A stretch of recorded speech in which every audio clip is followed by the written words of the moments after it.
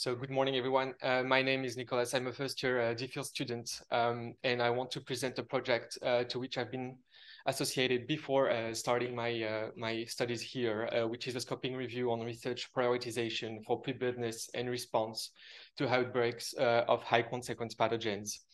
We all know that resource allocation in health and healthcare research is a key issue. And research prioritization, priority setting in research can actually help to better allocate that money and to allocate it effectively.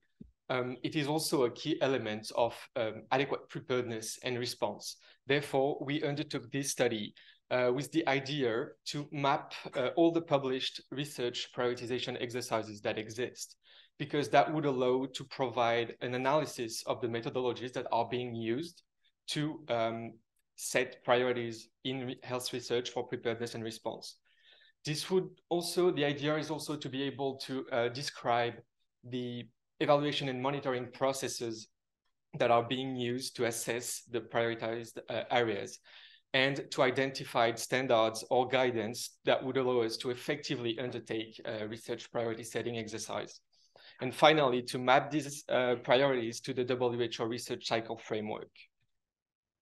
So the protocol has been published on Open Research Europe, and so far we have retrieved more than 4,500 articles and reports that have been double screened, and 129 of these are being included into the final analysis.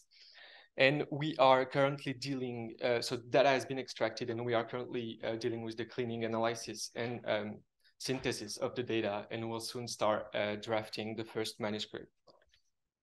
Regarding the significance of this review, well, the idea is to provide an understanding of the methodologies that exist for priority setting exercises for high consequence pathogens for preparedness and response.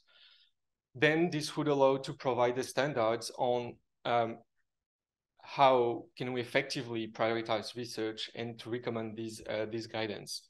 And finally, we do hope that this will help to influence funders and other stakeholders into designing optimal prioritization activities for the effective allocation of resources.